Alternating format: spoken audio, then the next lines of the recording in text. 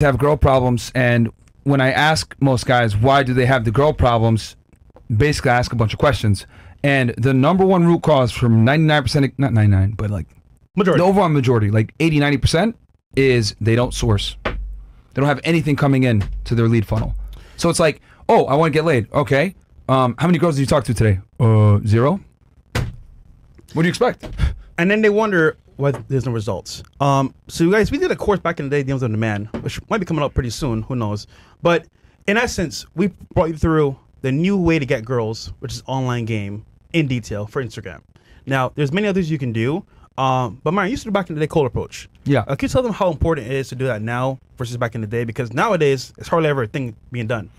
Yeah, the pandemic made a lot of people comfortable with online dating and kind of just being sitting from home. Yeah. I do think that cold approach is still one of the best ways to collect leads. You know, obviously I can't do it as much now, given you are. Yeah, it's fucking, you know, oh, I know you are. You're the asshole. It's like, bruh. So it's not the clout that you guys think. Like clout helps, but this is like the worst kind of clout you get. You racist, you know, that type of shit. It doesn't help. But it does help you find base girls. I'll say that, because like if you're polarizing, like only girls that kind of have your worldview like will be attracted, which is kind of good. But in general, guys, cold approach is, you know, the most tried and true method, and it simply works. And I would argue after the pandemic, it's actually a better time to do it, because those 4 years locked indoors actually made a lot of people socially inept. So you getting out there and talking to girls in public again, or like, you know, doing cold approaches is kind of novel. Now, let me be clear about this, guys. Going up to a girl in a loud, noisy fucking nightclub and saying, hey, yo, what's your number? Like, that's not a real cold approach, guys. I'm talking about making a legit, valid approach at a time where it's almost, how do I say this? It's not like an environment conducive to hooking up. Does that make sense, guys? So, like, for example, you're at the grocery store, see a girl, clearly she had just finished working out, getting some food. Oh, I like that brand of strawberries too, but this one's better, and you show her another one, right? So you've done a couple things by doing that. You're displaying awareness, you're displaying competence, you're displaying that you're also fit, similar interests, etc. Right? Especially if you're, you know, in good shape. Now, what you've done is you've taken a venue that is normally used for procuring sustenance, and now you're pretty much spitting the sustenance to the girl, if you guys know what I'm saying. So you've been able to take a routine situation and make it novel to her. And I don't think enough guys understand how important it is for how you meet, right?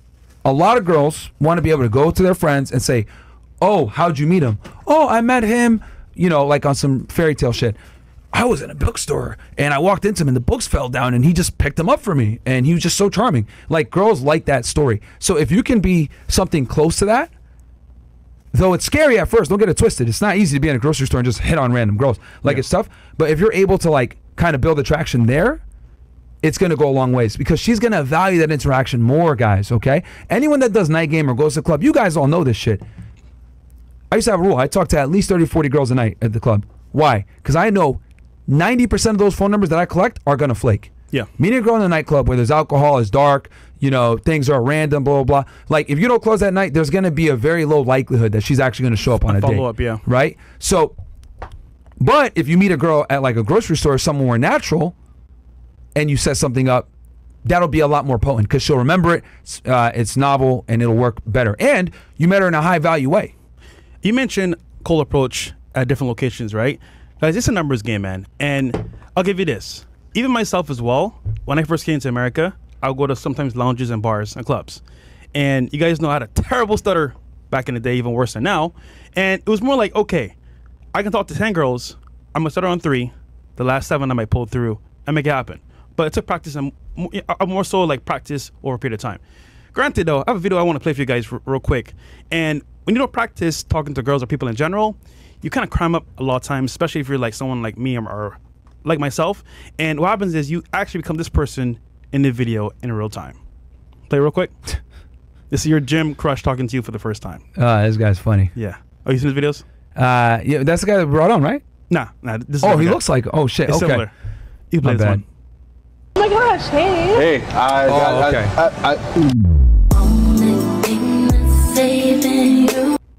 Okay, one more time. Oh my gosh, hey. So the point is that like, First, is that your cousin, bro? It might as well be. But this is the point, though, guys. The more you can practice cold approach, talking to people in general, and there's a rule that we used to do back in the day. If you want to get your, I want to say, mindset off of being nervous or being cramped up at the very beginning, talk to somebody at least once a day. Now, if you can, 10 a day is perfect. Could be anywhere. But anytime you're out, talk about something indirectly. Maybe, for example, oh, man, it's about to rain, brother. You know, where you're from. Just whatever you can do to spark a conversation you want to start off with. Now, yeah, I did that. Like when I had like approach anxiety. Yeah. Like doing that, guys, will make you like. And it doesn't have to be all girls, but like you could just like do it to practice. Like, hey, thought you're cute. Just want to make your day. See where that goes.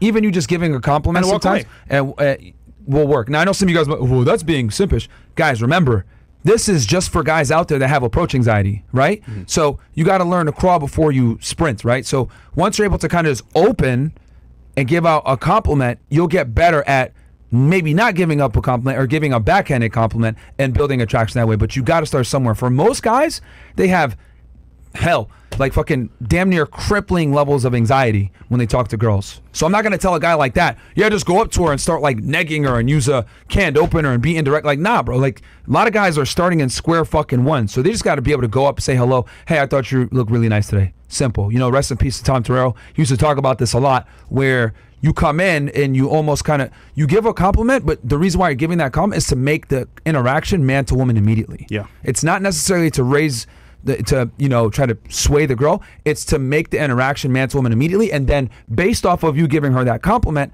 the way she responds to it is going to kind of dictate how you move from there. 100%. Because half the game is screening out women, guys. FYI, cold approach, you guys, y'all are gonna, if you guys close 10% of the girls you talk to on cold approach, you're a fucking god, by the way. So when you approach a girl, you want to look at her body and see if like, is this even worth it? Because that will tell you a lot. That's another beauty of doing cold approaches. You can see real-time feedback. Also, nowadays, you mentioned earlier, after the bear bug, most people are not approached anymore. For example, guys don't approach girls. And it's because either they're scared of the Me Too, which I understand 100%, or they're like, you know what, I'm going to get rejected, I'm good. So they'll send a DM on Instagram, to say the least. Now, if you have the balls to actually approach a girl in real life, and you could talk smoothly, you're not worried, you're not nervous, you're not like crackling up, then you just beat out, I would say, a majority of guys in the first place. Just by approaching. But you approached her when most people wouldn't. And nightclubs don't count, guys, FYI. Yeah. Like, making, like, you know, I would argue making like 50 approaches in a nightclub is like the equivalent to like maybe 5 daytime approaches. Bro, like, you know what it is with a nightclub? It is super easy with a table. Without a table, you might as well just give up. It'll be, you might get a shot or two, Yeah. but to be honest, I'll give you an example. Okay, keep going, because you just brought something up very important. You're at a nightclub, right? You get a table. Let's say you're in Vendome, one of the best clubs I think in Miami, personally. You get a table at Vendome, right? There's girls all the way in the middle and outside tables at all times. So you, as a guy on the table, you could be like, yo, security, bring her in. He'd be like, yo, he wants you over here. And just by you saying that, they come to your section. Now, you might have like 5 to 10 girls in your section just for being there with a table. So you could talk to them, give them shots, and it's super easy in that environment. However, they may use you for drinks if you have no game. They may just like use you for photos. Hey, I got a bottle of club, and before you know it, they're gone to the next club. This is why you need game, all in all. But in that environment, just them coming to you is easy because you're the one with the table. So it's not real life. And I also want to bring attention to this. I talked about this we've been talking about this for years, but again, new viewers and shit like that. Yeah. The killer of the nightlife industry, guys, was two things killed nightlife: the smartphone and bottle service.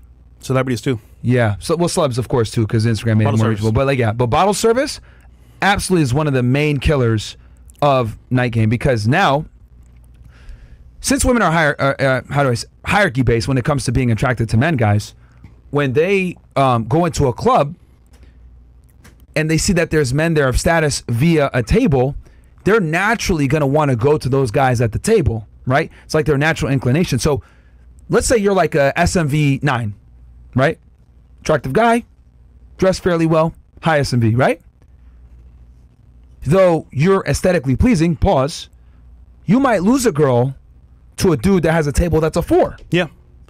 Because... Good point. Yeah, see where I'm going here? Yeah. Because that guy is able to show status. And whenever and this is, guys, this is like very, I'm getting in the weeds here, but I really want you guys to fucking burn this in your heads. Status is by far the #1 amplifier. Yeah. So since status is by far the #1 amplifier, Overlooks. guys that are half your fucking SMV can pull a girl to their section, have almost no game, and have damn near a shot as you. That's how powerful status is, guys. Right? And look, I get it. Yo, that sucks. That's not fair. But this is just how women are. And what bottle service has effectively been able to do, it's allowed women to be concentrated in one area, and all, like, few guys have all the women, which is how it's been for centuries. The nightclub is nothing more than a natural manifestation of human mating dynamics in a very primitive format with some fucking techno music. That's what a nightclub is, guys. And ain't nobody gonna tell you that in the fucking nightlife industry. They want you to think you're gonna go in there and have a chance. They want you to think women are there to actually socialize. They want you to think women will put their phone away and give you their unyielding, you know, attention and want to go home with you after. But the reality is, girls are going in there, seeing who they can finesse, who they can get free drinks from. Like you had said before, like you get them at the table, but you got to be vigilant. Who can they sit in whose section because they got heels and they want to be able to sit down and be comfortable? All these little things, guys, come into play, right? And it's your job as the man to identify the women that are looking for a benefit that doesn't benefit you and kick them out of your section immediately, if you're going to do that. Yeah. So also, back in the day, clubs were more focused on cover. For example, guys paying cover, then buying drinks in the Good point. club, and girls will be in there from the jump. Enter bottle service now, what they focus on? Getting tables for bottles. And they put a minimum. You got to spend maybe like $2K. Might get a bottle or two, and that's how you get into the club. Girls get it for free, of course, but for you as a guy, it doesn't work that way. So by default, now think about it.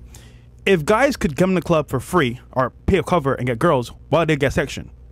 Why would they get a bottle? Because they know once you get a bottle or section, girls will come to you because you're the guy with the status, like you said before, and you could be a 4, you could be a 5, you could be a 3. Doesn't matter. If you're a guy with the table, you got a status in that club. So for that night, you're the actual celebrity that night. Yep. And the thing is this, guys, like, I want to be very clear about this. I know some of you guys like, Myron, Fresh, that's bullshit. I'm a 9, I do well, blah, blah, blah. That's cool. But you don't know what you lose because you don't know what you lose. And what I mean by this is there's girls there that you could have probably had an opportunity to talk to that you're not even going to get the chance to now because there's a table that has her there. Does that make sense, guys? Yeah. So you're, unbeknownst to you, when you walk in that club and you don't have a section, you've already forfeited half of your leads. I want to make that abundantly clear for you guys. And these losers, these guys that are half your sexual market value, now have access to women that you won't. It's like, you know how they say, you know, don't waste food. There's people starving out there, right? You live in a privileged first world country. That's literally what it's like at the nightclub. They have an abundance of food. Yeah. The food that you guys got is scarce, and they're just wasting it away because they have so much of it. And they might not even eat it. They might have a beautiful sandwich right next to them. But they took her because she came with 3 other girls, and those other girls want to be in that section. So now you lose access to that girl who was never going to fuck with any of these guys anyway, but he just put her in the right position. Now you've lost access. I'll give a perfect example. So we were at a club when Trump won that week, and we were celebrating. We did a Trump sign, all that stuff. And one of my friends is a major player in the Miami nightlife, RT. He's one of the guys at Vendome. His table's usually between 10 to 15 girls all the times, right? But what happened was, I know a guy that came into the club with 4 girls from Sweden and Norway. 2 girls each, right? So 2 and 2. He's by the bar, chilling. Now, I know the guy. I dap him up, right? And he's with the girls. So I'm in the section. He's walking with the girls right here. So imagine I'm in the section. He's on the side, dap me up. Now the girls see the section and they see RT, and he's like, "Yo, come through." He didn't know that. Raj tipped $100. Oh. Hey F$F, thank you for all the value that you provide. 2 questions. First, are you guys gonna do more couple intervention show? Second, Myron, do you still do one-on-one sessions? Yeah, so actually, you know what? Thanks for, we need to talk, let's talk with Icy about the intervention thing. Because Icy just got back. Yeah, people do like it. So thank you for reminding me on that. As far as one-on-one sessions, I do. But I'm not going to lie to you, bro. It's cheap. I said cheap. It's not cheap. So you can send me a DM. Myron Gaines X is my Instagram. Yeah. You know, just send me a DM. Say console in all caps, because I got to sift through it, bro. I got so many fucking Shaniquas sending me death threats right now. So a lot. Yeah, bro. It's Man. Anyway, that's a whole other conversation. But yeah, we can do that. Yeah. Oh, it's $100. Okay, shout out to you. No worries. Yeah, we're gonna work on that couple's intervention. So soon. going back to your story. So paint the picture. You're there. The squad's there. Yeah. Promoter, you're there with a big promoter. Yeah, so it's me, RT, some other like 10, 15 girls, and then there's that he brought 2 other guys that he knows, right? Okay. So he's like, yo, come to the section, right? And mind you, they're with the guy that I know. Tap him up, and he's just standing there. They come into the section and leave him. Okay. Now he has to stand outside by himself, and it's like, so I'm just saying. Why did RT let that guy in? Because unless he knows you, there's no point. For example, let's say I'm with people and I want to bring them with me. I gotta show love and get a bar or something. Because imagine he's there to make the club look amazing. Yeah. And he pulls like 10 to 15 girls a night, every single night. Okay. So for him, it's like this is work. It's not plaything. Yeah. So that's why I get it. So he don't want no random dude in there. I don't know him that well. It's like someone I see. Oh, what's up, brother? Okay. You know what I'm saying? Okay. So, but the point is that like they left his ass for the table. Now I don't know how close he was to them or what, but either way, they left immediately. Yeah. Which proves your point that it doesn't matter if you're the 9. With that status of the table, you lose. Yeah. So by default.